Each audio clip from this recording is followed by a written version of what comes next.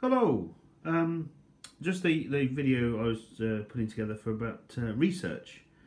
So this is the process I go through, and it's a fairly long-winded process, but it seems to work for me all right, and it's got me out of a few sticky situations when I was painting stuff up. So when I'm painting units up for my Napoleonics, there's several things I need to take into consideration. How large was the unit? What makes up the unit in terms of, did it have grenadiers and light infantry mixed in with the normal centre companies, or was it just all light, or was it just all grenadiers, that kind of stuff? And what colours were the uniforms, which is the most obvious thing to think about when you're painting a unit up. So if we take a little step back from that, the very first thing we need to figure out is, well, what units do I need to paint up? And so here I've got a few books that I've been using to try and solve that question or answer that question. And the most useful one is this one here, Regiments at Waterloo. Now, it's a really old book, this one, and it's falling apart, but the information in it's quite good. So if I just bring that forward here, see what I mean about it falling apart. So here we have the order of battle for Waterloo. So you see the corps I mentioned here, the units within the corps, cavalry for example down here, who was in charge of these particular units or divisions or brigades even. When we move over there, we've got the French over here. So this is what I've been using, along with this book here, so Waterloo. It's an Osprey book. And in here, let's see if I can find the right page. Here we go. So this is the order of battle for the French. Elsewhere in the book you'll find the British, and you'll find the Prussians as well. So again, we're just looking down the list here and we see which division, which corps, what it consisted of, that kind of stuff.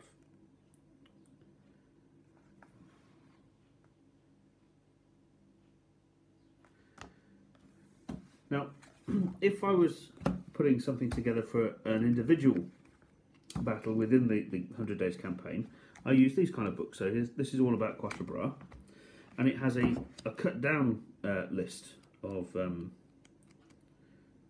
units. There we go. So these were the guys that were involved in just Quatre Bras. So that was the first stage. Figure out what units I'm actually interested in. The next step from that is, okay, so what did they look like then? So now we know what I'm painting. Got to move on from there. So that's where books like this come into play. So again, another Osprey book, and this is the Imperial Guard Grenadiers, and you get some nice colour plates and that kind of stuff. Some very nice information about what colour horses are in here as well. So there we go, some nice colour plates. So they're very fancy. And then we've got the Dragoons of the Imperial Guard. I bet you can't guess what I'm painting next, can you?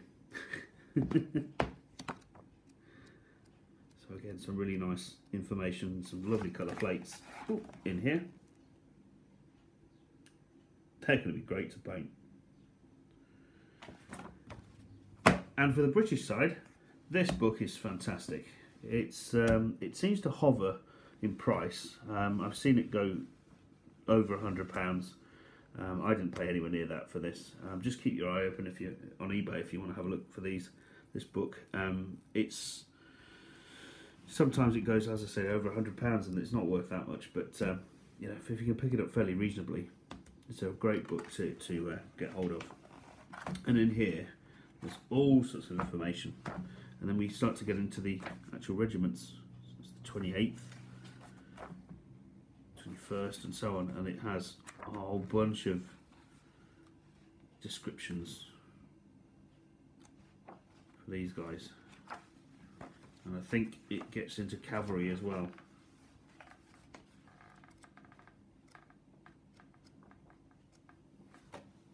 I think this book has cavalry in it, although I'm not exactly sure anymore. Anyway, you get the general idea. It's a very, very, very good book.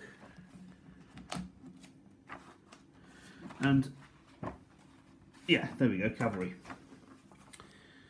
So these are light dragoons and so on. And then don't forget the Perry boxes have these kind of charts in them as well, these inserts that give you ideas on what colours things should be. So there's the Duke of Cumberland's Hussar regiment that I painted up for the Hanoverians not so long ago. So these are really useful as well.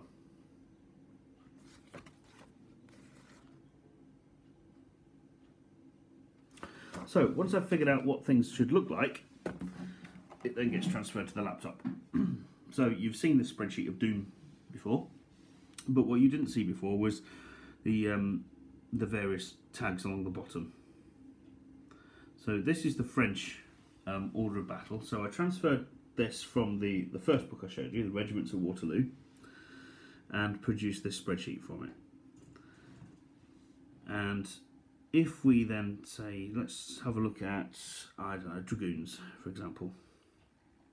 So if we clear all those, let's go find some dragoons. So here's all the dragoons I've marked up. And there's the facing colours and what colour trousers they should have, that kind of stuff.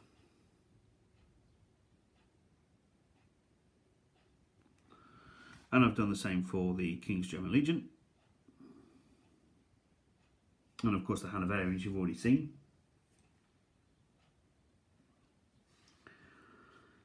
And there's the Imperial Guard I've just started to put together.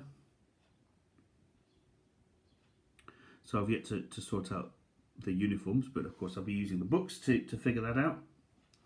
So that's how I go through my research. Books first and then transfer to a spreadsheet. I also look up pictures online of where people have painted units already. So if I scroll across here, sometimes I leave myself links to websites where I found pictures.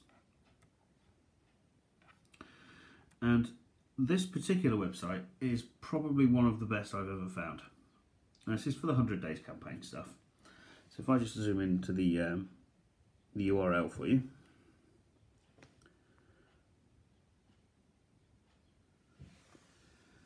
So if I say I want to have a look at, say the Brunswick troops, and we'll say line infantry and the 1st Battalion. So let's take a look at uniforms, and you get this kind of stuff come up. Absolutely brilliant. Exactly what you need to see. And if you scroll down, you see a side view and what colour the thing should be. So I take this with a pinch of salt, and I do go and verify that with other sources. But I haven't found one that's wrong yet on this site.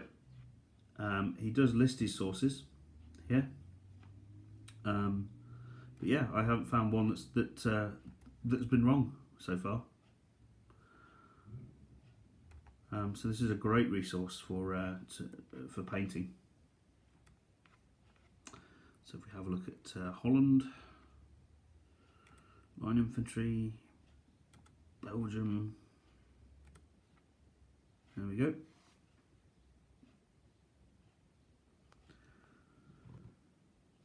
So I thought I'd share that with you because when I first started, I had no idea what I was doing, where to look. I generally painted units which looked like the cover on the box art, basically, which invariably is wrong because it's just an artist's impression of something, and you have no idea, when you start out, that regiments have facing colours, and facing colours do not, show which regiment you're actually painting, that kind of stuff. So yeah, the Osprey books are a great starting point. If this is the only stuff you can get hold of, great starting point. The books on for the campaign, sorry, because it gives you army lists. The Men at Arms books are brilliant for giving you ideas of what things should be looking like.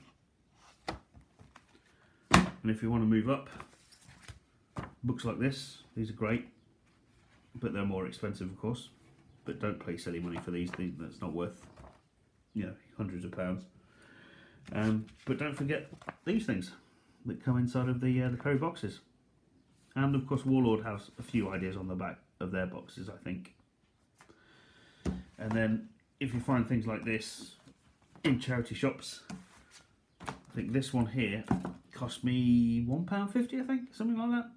Maybe £2. I can't remember now, it was ages ago. From a charity shop.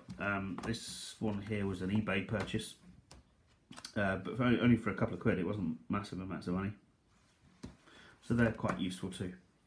Anyway, that's enough waffle for me. Bye for now.